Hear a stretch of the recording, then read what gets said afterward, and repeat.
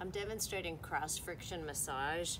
You want to do cross-friction massage over an old injury like scar tissue, and what it does is it breaks down that scar tissue and remodels it into more flexible, pliable, healthy, soft tissue that functions normally. So let's say her muscle tissue is all going in this direction. What you want to do is go cross fiber.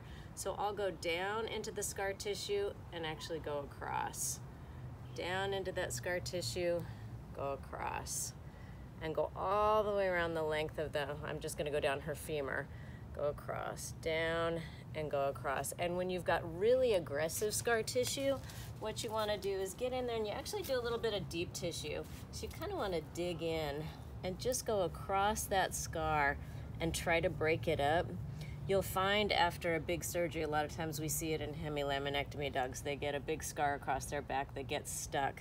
So you just want to loosen up that tissue by going across the muscle fibers after you've already gone down. And you'll find after a couple minutes you should be able to break up this tissue pretty nicely. But it's something you'll have to do on a regular basis until you get it soft again.